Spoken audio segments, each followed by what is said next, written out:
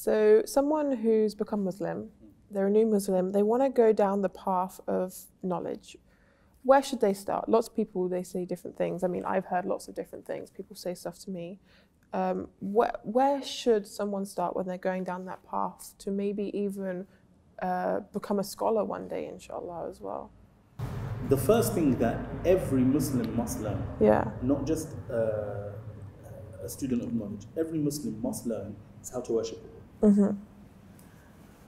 And that means how to purify oneself, how to pray, how to fast. I want to say how to fast. How to fast is quite easy, but what the invalidators of fast are, and also when fast begins and when you open your fast and when you close it, because your relationship with Allah subhanahu wa ta'ala is primary and foremost.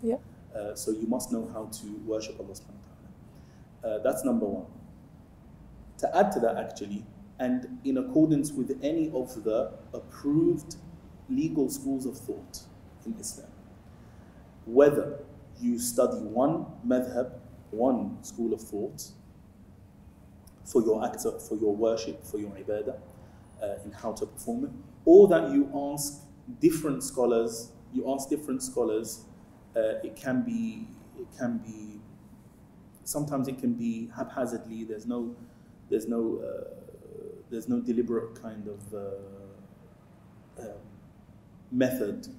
Something happens, an event occurs, and then you ask a scholar and he gives you an answer, then you follow it without asking what legal school of thought they follow, without asking what their dalil is, what their evidence for it, because you're not going to understand the evidence even if they tell you.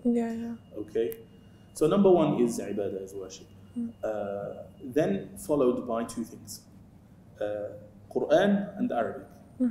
To memorize Quran and to learn Arabic. Arabic is the key to knowledge, Islamic knowledge, because Islam is the Quran and the Sunnah of the Messenger sallallahu alaihi wasallam, and understanding them requires the instrument to unlock their meanings, and that is the Arabic language. So that includes grammar and syntax, and it includes balagha as well, which is rhetoric or eloquence. And Quran is the knowledge. It's the knowledge.